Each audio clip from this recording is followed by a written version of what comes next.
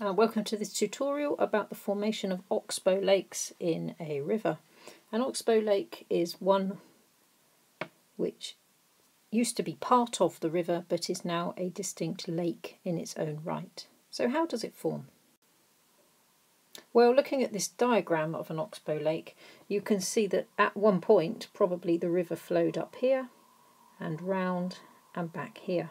So how has this lake now formed by itself?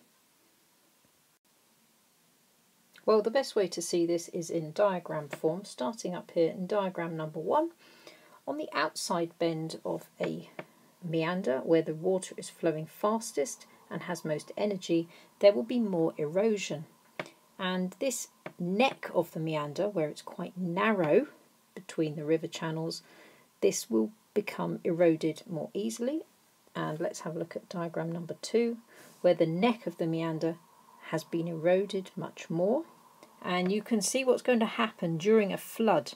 When a river has most energy, high water levels, lots of discharge, the water will find the path of least resistance. And it's too inefficient for the river to go around the meander. It will simply cut through here during a flood, so that by stage 3 here, the water has carved its own new channel. Now, the important point to note here is that on the edge of a river, it flows more slowly, and that is where you're more likely to get deposition.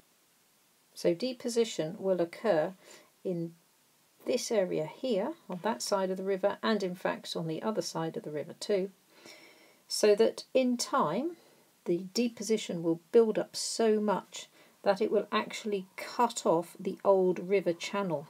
And this old river channel now is called an Oxbow lake. And in fact, an Oxbow lake's other name is a cut-off lake. And over time, the Oxbow lake water levels will decrease so much through evaporation that marshes may develop. So let's just revisit this photograph again and predict in the future where an Oxbow lake may form. Can you see? Hopefully you've identified that the water flowing like so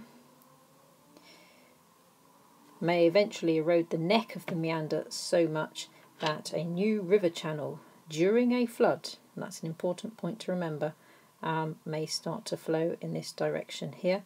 So the whole area above may form an Oxbow lake in this area here, quite a large Oxbow lake in time.